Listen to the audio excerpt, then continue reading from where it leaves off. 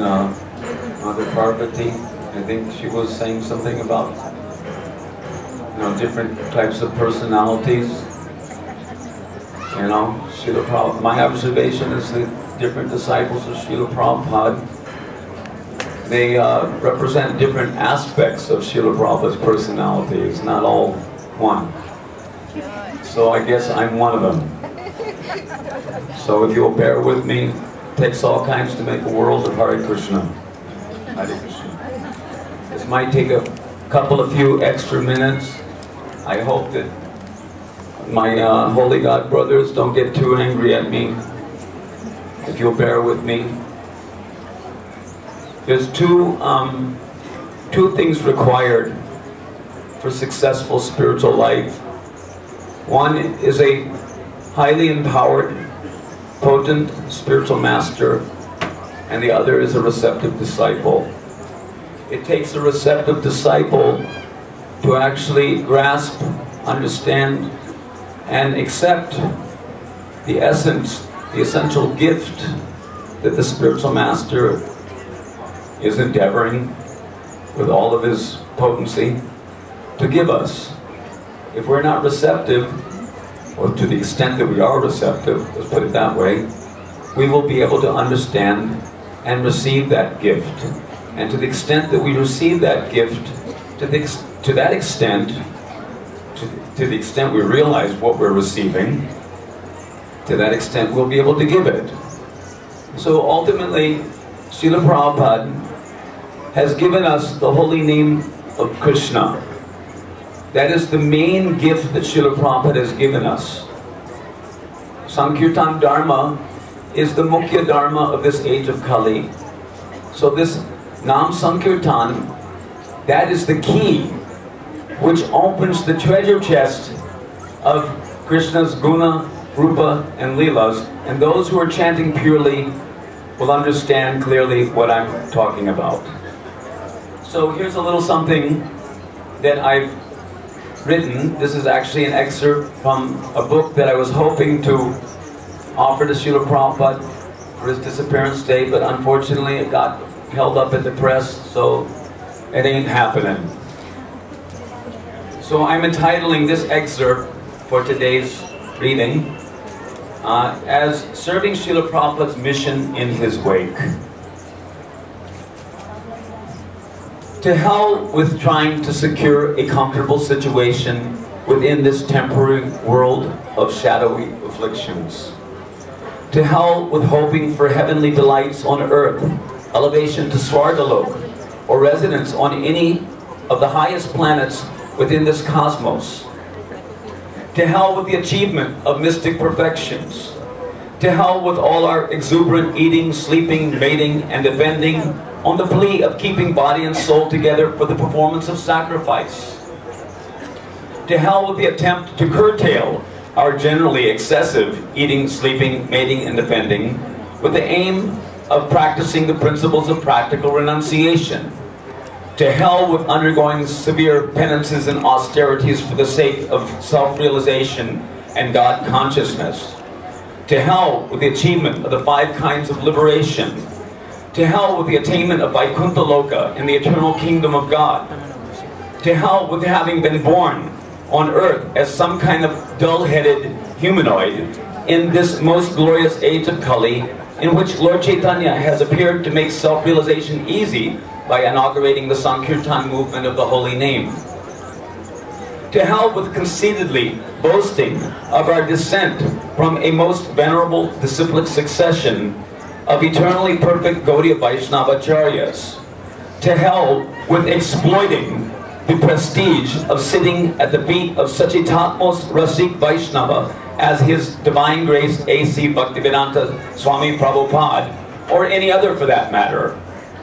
To hell with strictly following the principles of Varnashram Dharma, that is for the Kanishta Adhikaris having meager pure devotional Shraddha.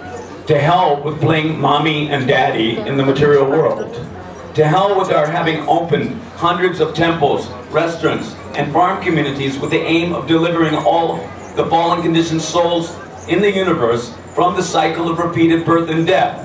Now, it may sound strange to you, Bear with me, please. To hell with animal husbandry. To hell with following from A to Z all the damn rules and regulations of the International Society for Rules and Regulations.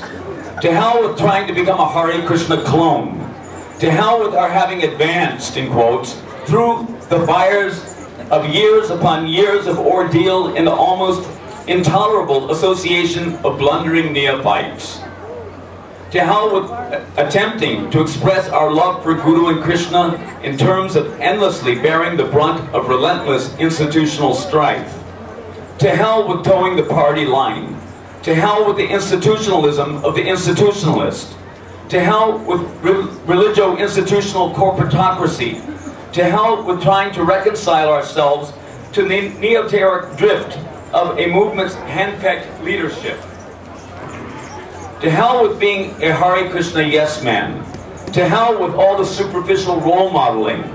To hell with our profiling as advanced devotees when we know damn well we're not.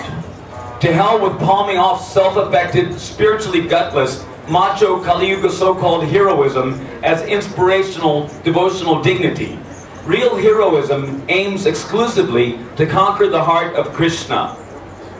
To hell with grappling for socio-religious eminence. To hell with the institutional rubber stamping of Sampradayic supermen. To hell with the necessary evil of poorly organized religion. To hell with all the meetings, resolutions, revolutions, dissolutions, and no solutions ad infinitum. To hell with the ever-abounding, all-entangling crisis mismanagement syndrome. What could be expected of an institution that currently runs rather like a decapitated donkey? You'll understand what I'm talking about if you've had any experience.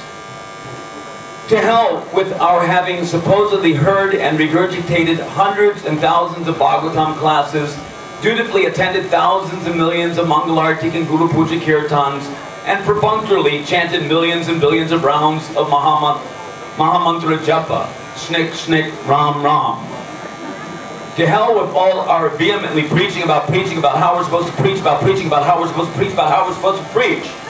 What are we preachers supposed to be preaching about? To what extent have we actually understood? To hell with the profiteering of the cash-covetous business brain mongers of transcendental knowledge. To hell with the Hindu-Bindu Society for Currency, Krishna consciousness. I say to hell with milking the Hindu cash cow. To hell with the cost-effective, vogue-wise Hare Krishna phobia. To hell with the painfully put on Sankirtan smile. To hell with it. Like infatuated children, avidly engrossed in the perpetual pastime of competitively collecting rare and unusual coinage, we accumulate the hundreds and thousands of unqualified neophyte disciples under the pretext of perpetuating the Sampradaya. I say to hell with it. To hell with, on the plea of concern for others, becoming so blunderingly bogged down with all the petty little problems of the hundreds and thousands of corporally attached Shishapraya disciples that one fails to oneself find time and space required to complete even the minimum nam-bhajan expected of a new bhakta, then what of achieving the advanced internal devotional realizations needed to become, for the benefit of one's disciples, anything better than a half-baked cookie. To hell with the undignified, artfully employed, hard-nosed, cunningly politic, cold-shouldering, dog-eat-dog, bureaucratic, ecclesiastical, oligarchic spin control. Has anyone ever achieved prema by this approach? It's almost over. To hell with religio-institutional mass consensual trance. To hell with being a pawn on the religio-managerialist chessboard of any stool-passing mortal. To hell with coyly compromising the truth to kowtow to the cacophonous misconclusions of dull-headed, under-enlightened ecclesiastics of religio-executive clout. To hell with all the rubbish, time-wasting, power-politicking, religio-institutional, inter-institutional hostilities. Are there not yet innumerable grumblers intent on being inexorably encumbered by such endless trivial affairs? To hell with in-house party-spirited pseudo-disciplic partiality. To hell with the materially concocted hallucination of having so-called friends and enemies among the Vaishnavas.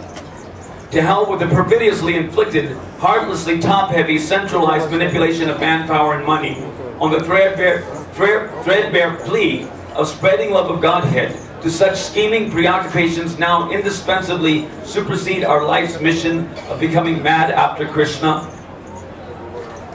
To hell with scrambling to savor varieties of mundane rasa on the pretext of fostering socially feasible spiritual enrichment.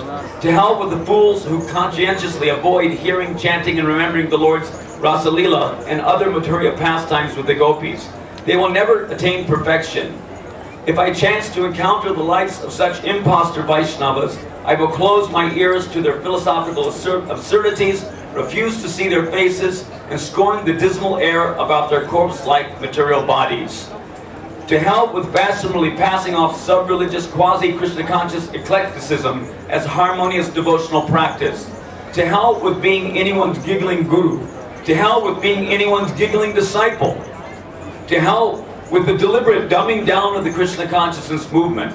To hell with pandering to the psychophysical indulgences of the movement's lowest common denominator.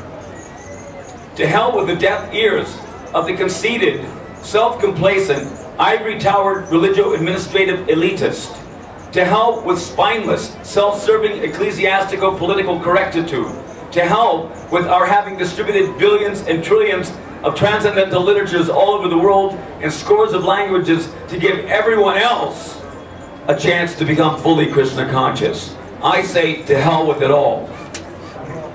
I'm going to finish now, just now. Much of the afore denounced may be wonderful, meritorious, or pressingly, depressingly important on one level or another.